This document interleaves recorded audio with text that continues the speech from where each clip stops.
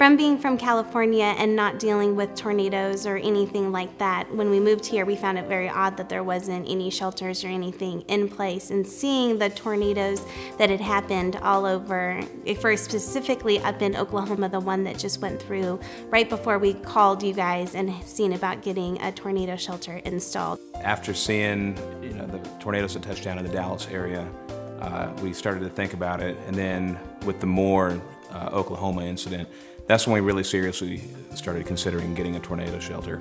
I started calling people, and you'd be surprised at how many people didn't have the time of day for me and my family.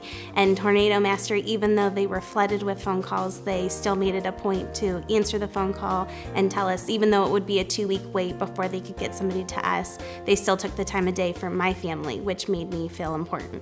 The process was really simple.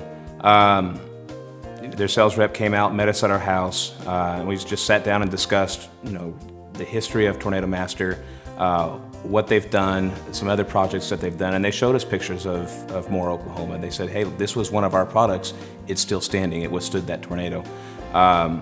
It showed us the certifications with the EF5 rating in the state.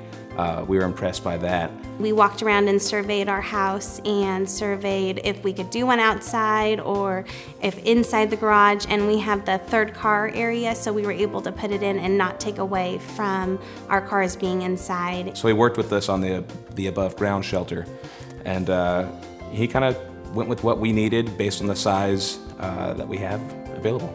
We would recommend Tornado Master to anybody out there that is in Tornado Alley. We've recommended Tornado Master to all of our neighbors. They were all very amazed at the process of us getting the tornado shelter in the garage.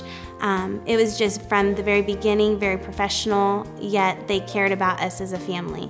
Even though they were selling something, you could tell that they weren't selling it just to sell it, to make the money, to make the revenue. They were selling it because they wanted our family to be safe.